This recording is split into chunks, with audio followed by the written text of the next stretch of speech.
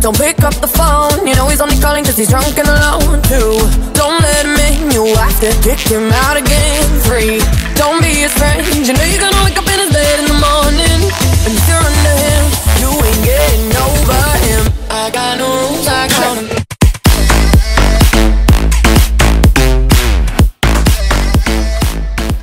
What's up my loves, welcome back to my channel. If you're new here, welcome, welcome. My name is Leizel and today's video is going to be a tutorial on this look right here. It's so weird because I woke up this morning and I really just wanted to put on a red lipstick, which is so not like me because a lot of you guys will know that I'm really into my nudes. I'm always down for a good nude lip, but today it was different. I really just wanted to do a classic makeup look with red lips. So this is what I did for you guys today. I really do hope you guys enjoy it. If you do, don't forget to give it a thumbs up, and also if you're new, you know what to do. Join the crew by hitting the little red subscribe button below. And with that being said, let's get into the tutorial. Alrighty guys, I'm going to start off by firstly priming the face as always. Today I'll be using the Innoxa Pure Silk Skin Primer. I've been absolutely obsessed with this primer lately because it really does smooth out the surface of my skin, and I feel like it really does minimize the look of my pores and fine lines. So whenever I do a red lip type of look on myself, I really do like my skin to be completely flawless, and as you can see,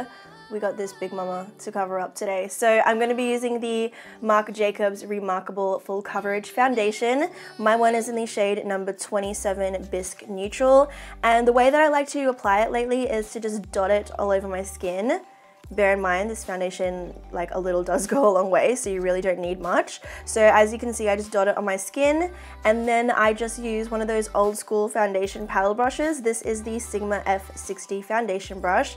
And I basically just paint it on, and I feel like this gives the nicest finish when it comes to this foundation. Next up, I'm just going to go in and correct the darkness underneath my eyes. So I'll be using this peachy toned corrector from LA Girl. And as you can see, I just take one swipe to each eye and then blend that out underneath my eyes with an airbrush concealer brush. Now for concealer, I'm going to mix these two shades. These are the Tarte Shape Tape concealers. I have here light medium and light medium honey. And what I'm going to go ahead and do is dot some of those concealers underneath my eyes, and also just a teensy little bit in all the other areas I like to conceal and highlight. This concealer definitely packs a punch, so a little goes a long way, and to blend that into my skin, I just like to use a dampened beauty sponge. Now to set those areas, I'm going to be going in with my trusty Australis Ready Set Go finishing powder. You guys know how much I love this setting powder. I feel like there's nothing else that I want to use underneath my eyes until I find something better. So I'm just going to go ahead and set those areas, and I'm using the Sigma F35 tapered highlighter brush to do so. For the other areas of my face that I have not yet set, I'm going in with the Benefit Hello Flawless Pressed Powder. My one is in the shade Petal, and I'm just using a large powder brush from Sigma. I swear I've been using this powder so much lately in all of my videos, but I can't help it guys. It's honestly so amazing and I'm just completely obsessed with it. I've zoomed you guys in because I am going to be working on the eyes now. For this part of the look though, the eyes are really straightforward and simple. So I'm firstly going to prime using the MAC Soft Ochre Paint Pot, and I'm just using the Zoeva 142 Concealer Buffer Brush to blend that all over my lid up to the brows. As you can see, I'm just setting those lids with the same powder that I used to set the under eyes. It's always important to set the lids after you have primed them, just to make sure that you don't experience any blotchiness or skipping when it comes to applying the eyeshadows. So for this look today, I'm pretty much just going to be using matte brown eyeshadows from Makeup Geek. So the first shadow that I'm going in with is Tiki Hut, and I'm just using the Zoeva 221 Luxe Soft Crease Brush, and I'm going to go ahead and apply this to my crease. This is going to be my initial transitional crease shade. Next up, I'm going to be going in with the shade Tan Lines. It is a slightly darker matte brown shade, and I'm going to go ahead and run that through my crease as well. This time I'll be using the Zoeva 228 Luxe Crease Brush. So I'm pretty much doing the same motion, running it back and forth through the crease, but I won't be bringing it up as high and blowing it out and diffusing it as much as I I did with that Tiki Hut shade. Now, I'm not 100% sure if I'm going to add anything further to the crease, but for now, I just want to get started on the outer corner of my eyes. So I'm going to be taking this darker warm brown shade from Makeup Geek called Mocha, and I'm just using the Zoeva 227 Luxe Soft Definer. And what I'm going to do is apply this to the outer corner of my eyes to really help define the eye a little more. So now that outer corner shade is down, I'm just going back in and blending.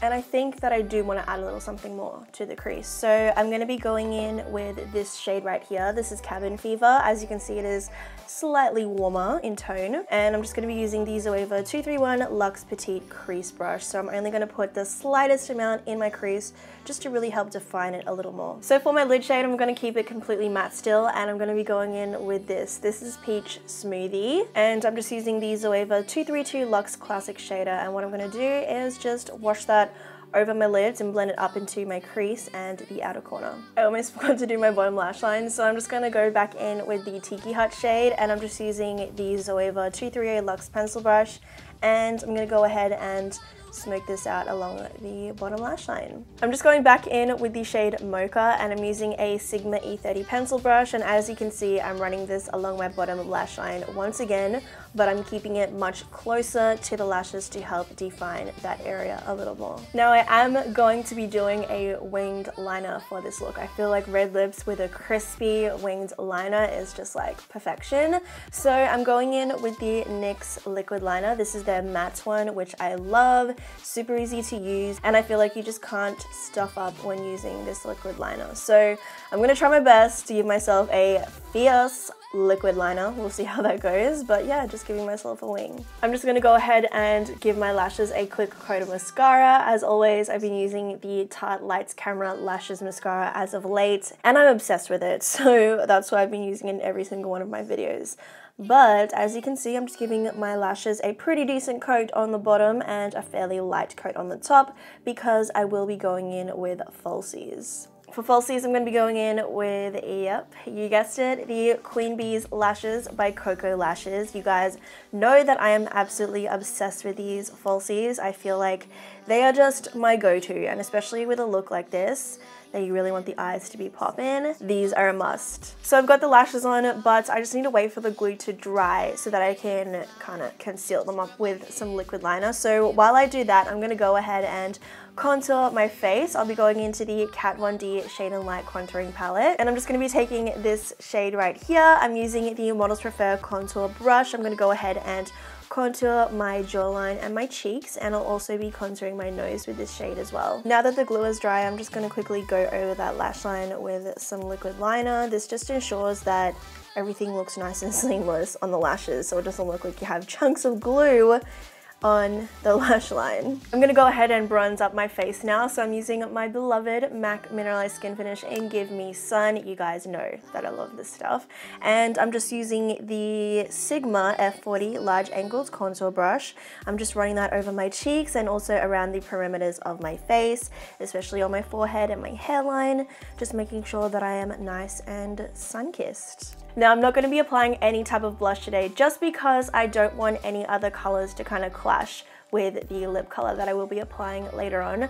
But now it's time for my favorite part. I'm going to highlight. So I'm using the MAC Oh Darling highlight. This is actually my everyday highlighter, guys, and it's pretty beaming. Like, you can apply it in a way that it's not too intense, but you know your girl loves to glow, so I just go crazy with it. As always, I'm using the Anastasia Beverly Hills A23 highlighter brush, and I'm just highlighting in all the usual places that I like to highlight. So the tops of my cheeks, my nose, my cupid's bow, and a little above my brows, pretty much just all over my face. I'm also just going to be using that same highlighter to highlight the inner corners of my eyes and my brow bone. I'm using the Zoeva 238 Luxe Precise Shader. So now it is finally time for the lips. I'm firstly going to line them. I'll be using this liner from Face of Australia. This is their lip definer in Ruby Red. I actually just found this in my collection, and out of all of the red lip liners that I have, this one is the most creamy and just like true red type of shade. So as you can see, I'm just lining my lips. So I realized that this looks completely crazy right now,